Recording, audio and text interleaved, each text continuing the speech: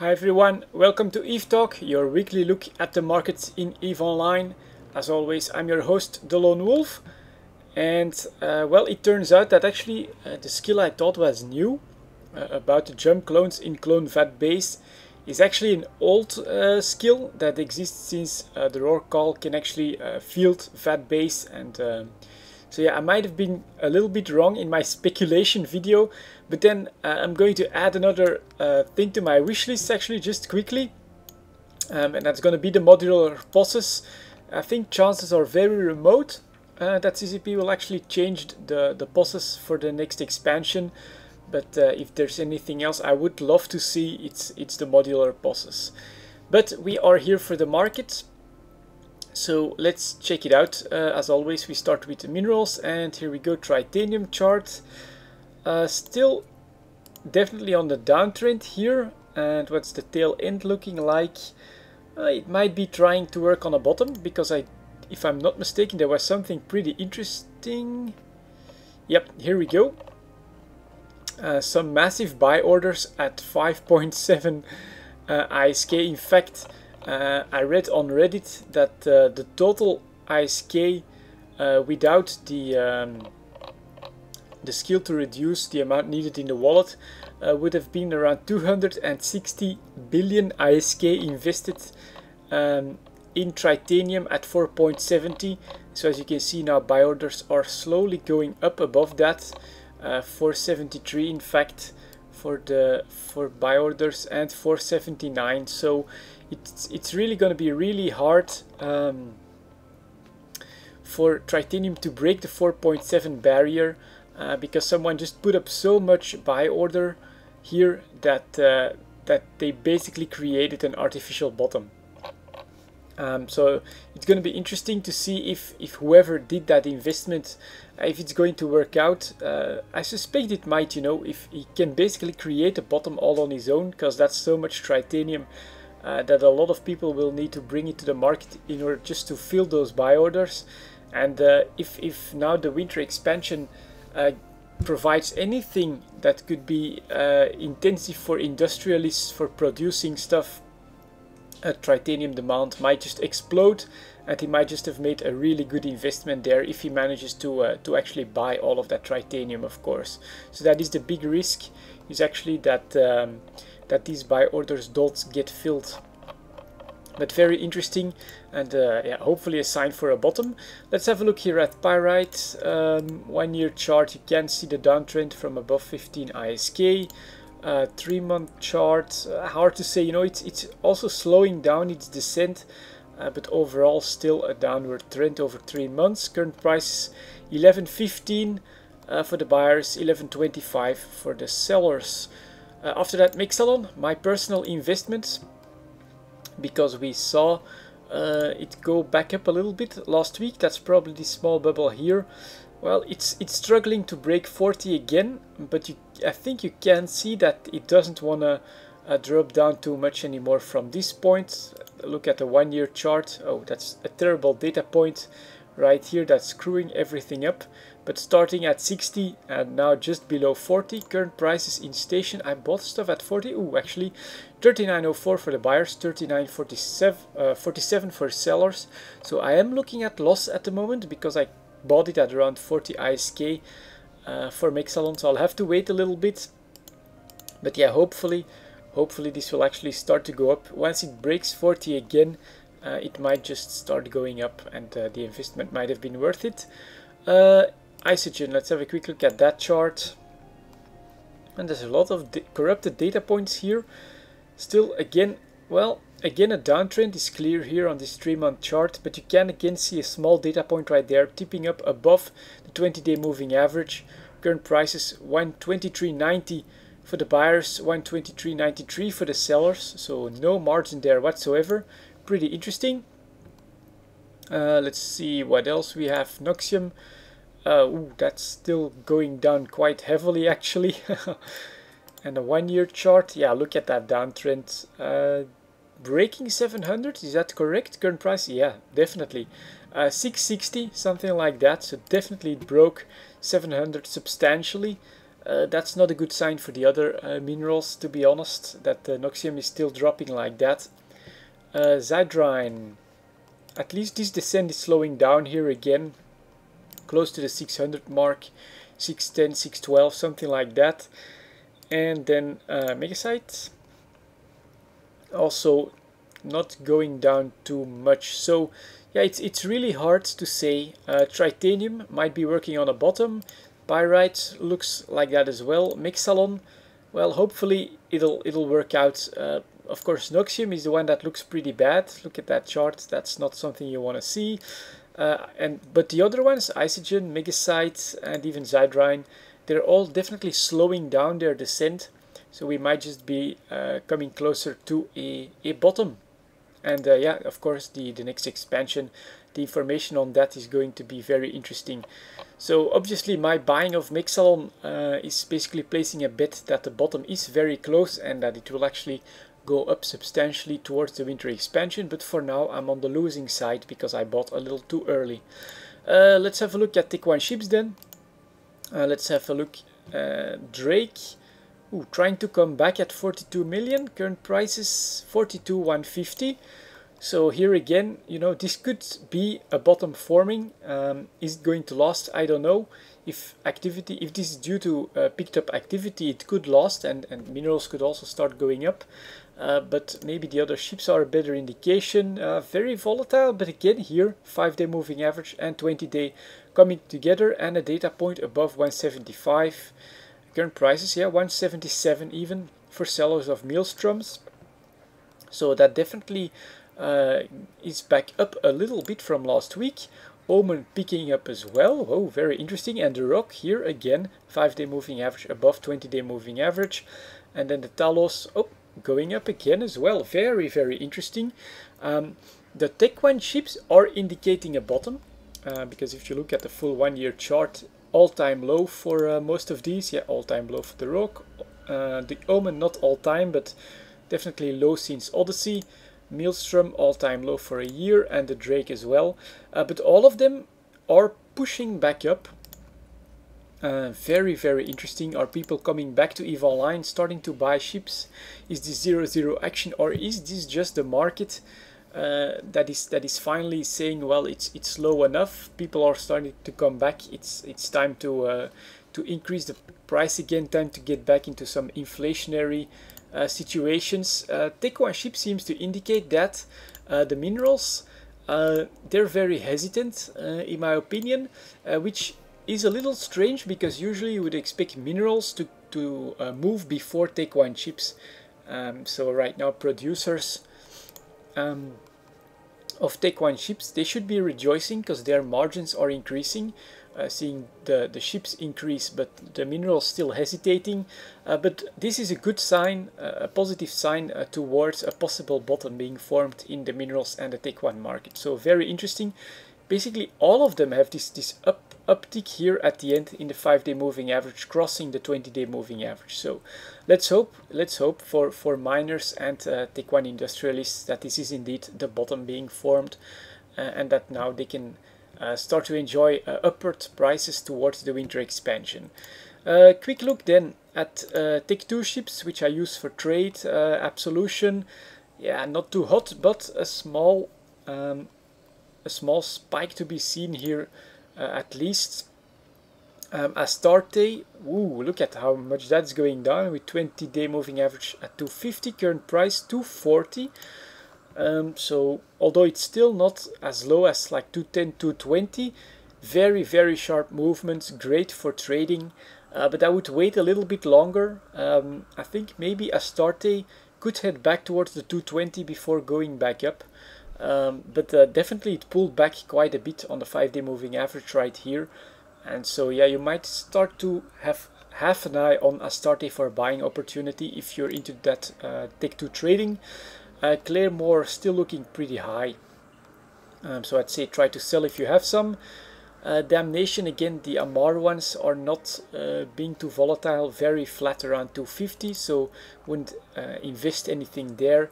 EOS's, yeah, that one is holding up at 314, very few sell orders, so people have bought all the EOS's. Yeah, if you want one, you'll have to put down a lot of money, but I suspect that right now this market is heavily being manipulated by whoever has EOSs and is in production line of EOSs, just because of how unique it's become. The only battle cruiser with 5 heavy drones, and so this is actually normal, but yeah, not something you want to trade in at the moment, obviously. Quick check of the Guardian here. Well, at least I do see some volatility. That is nice to see. Look at that. Back down below the 20-day moving average. This is around a 10 million. Well, it's still a little low, you know. If you would start to see variations of 15 to 20 million, then you have trade-worthy stuff. At the moment, yeah, still a little early. Let's hope the volatility picks back up. Nighthawk, it's actually going pretty high for the Nighthawk, so I'd be looking to sell, not to buy. Sleipnir, that one is going down substantially, although you can also see that this chart is less volatile than the rest. One big spike of 50 million here, a couple more of 20 million over here. So yeah, maybe a couple Sleipnirs could be a good investment, but don't expect a weekly turnaround on these. It's obvious that it takes a bit longer. And then the Vulture, yeah, coming back definitely into buying opportunity territory in my opinion. Although here again you can see that the chart is pretty flat as well. It's coming off a nice high here and working its way down. So once it reaches again this normal price of 210, something like that, yeah, buy orders pretty close to that, you know. Maybe picking up a Vulture or two on buy orders could be a good investment as well. But the great one at the moment, I would say, is the Astarte. Just look at how volatile this chart is. That's perfect for trading,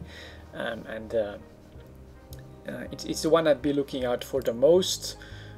Selling, yeah, for the rest, not that many buying opportunities. Maybe the Damnation a little bit. EOS, no.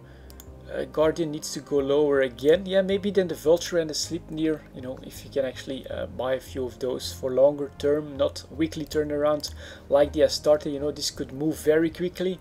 This moves a little bit more slowly, but both of these look maybe close to a buying opportunity in my opinion. Tech tree stuff. Legion going back down after the upswing from last week, so still below 175. Loki still going down, so I would have thought if this was some manipulation. We saw this on the Tengu 2 weeks ago. On the Legion here, is it on the Proteus then? Yeah, here is the Proteus spike. Okay, interesting. So if that one drops back below 20-day moving average, look out for a Loki spike. To me, this feels like someone is doing the rounds of the tech tree ships, trying to make some bucks, some money, some ISK, some big bucks. By manipulating the price a little bit, because these are weekly spikes that have no real explanation. And so right now it's the Proteus's turn. If you had some, I think, selling opportunities could be here. The Loki is still flat, so yeah, this might be the next market to be manipulated. This is speculation on my part, but I see no reasons for this Legion, Proteus or Tengu spike that we've seen in the last few weeks.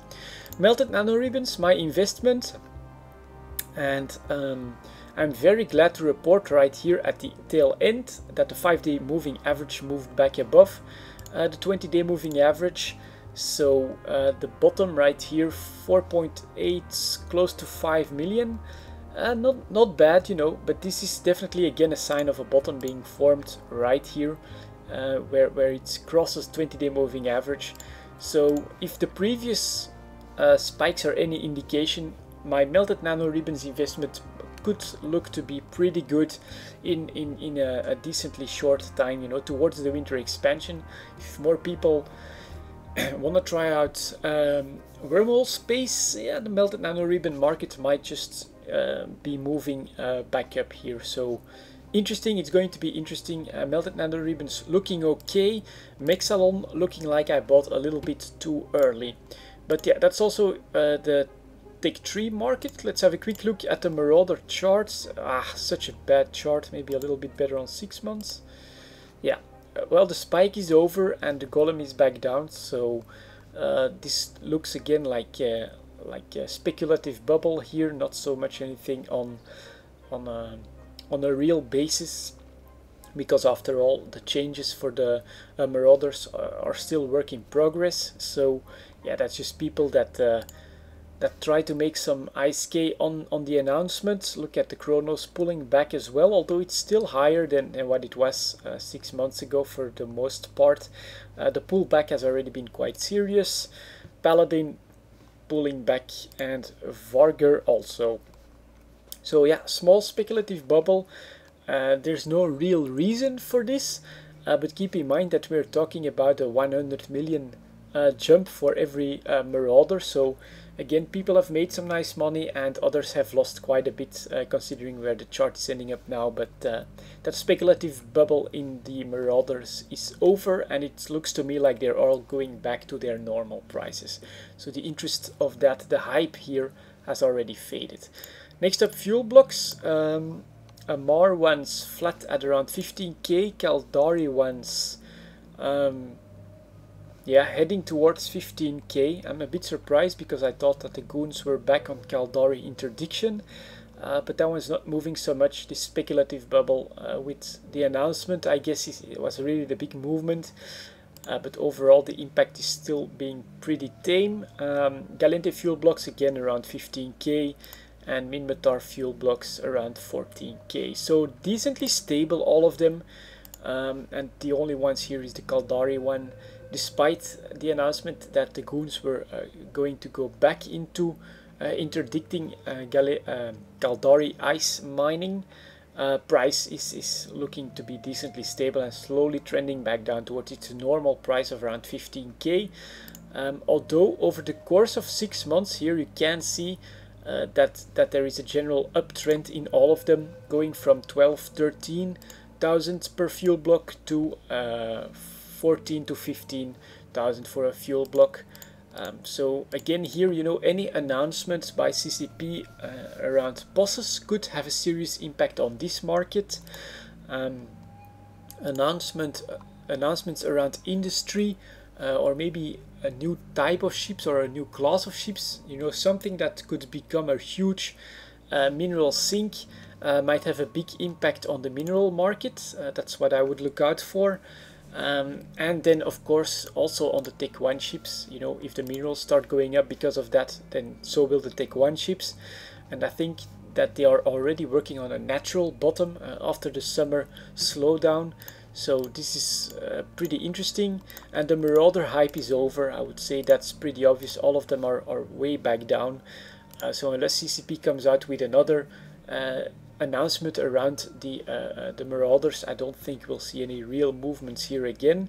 R64, I can have a quick look at that, but this Prosium still going up, Neodymium pretty flat, Promethium slowly going back down towards 20k, and then Thulium, what's that looking like, also going down. I guess after the war, now that the CFC own all those moons again, more stuff is coming back to the market, and we're seeing a controlled downtrend in some of these moon minerals, but nothing too drastic. Obviously 0-0 at the moment. It's owned by a few huge power blocks, and so they have the opportunity to completely manipulate and own these markets.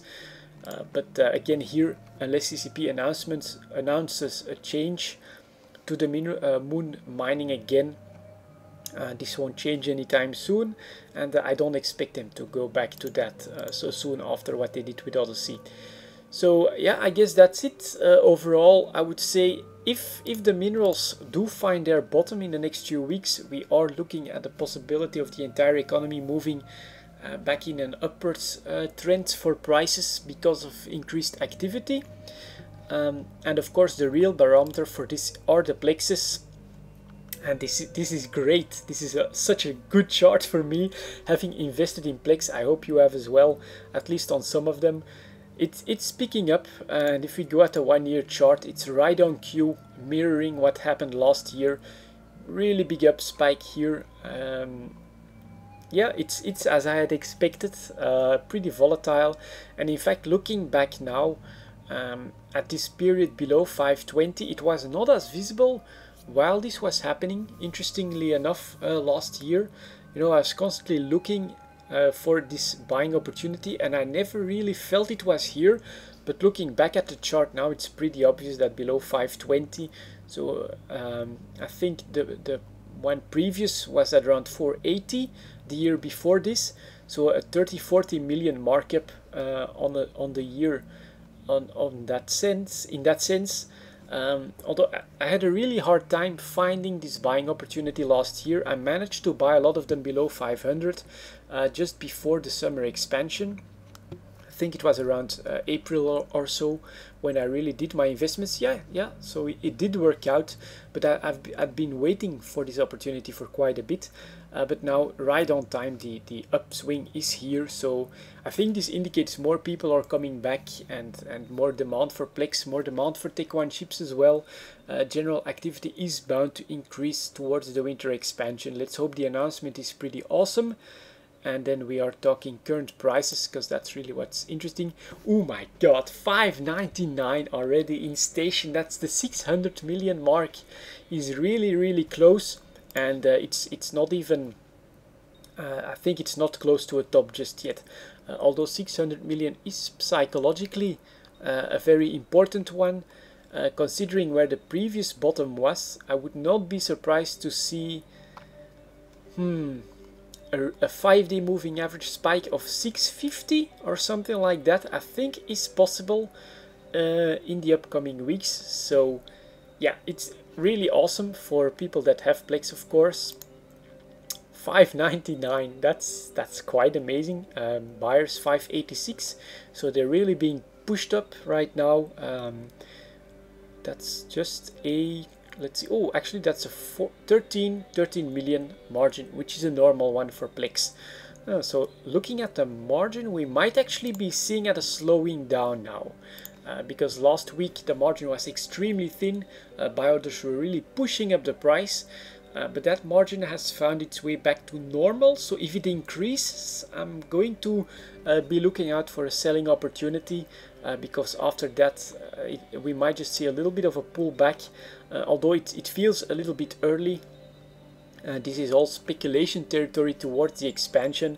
So I think next week actually is going to be really important. I'm going to have to take a look at the announcement. If that bombs, you know, if they really don't announce anything too special, I'll be looking to sell at least half my Plex. If it's an awesome announcement that I can expect a lot of people to be excited for, I wouldn't be surprised to be able to get rid of my Plex at as much as 650 million ISK. It's looking really good for this investment. And thus, this is a good sign that general activity in EVE Online is increasing as well at the moment, together with what's happening on the Tech One chip part here as well. So yeah, there you go. Awesome for the Plex. The 600 million is so close, way earlier than what I had expected. So I'm going to have to start to actively keep an eye on this market every day, and just try and snipe that great selling opportunity. But yeah, that's it for this week, guys. A look at the markets in EVE Online. Thank you very much for watching, and I'll see you all next time.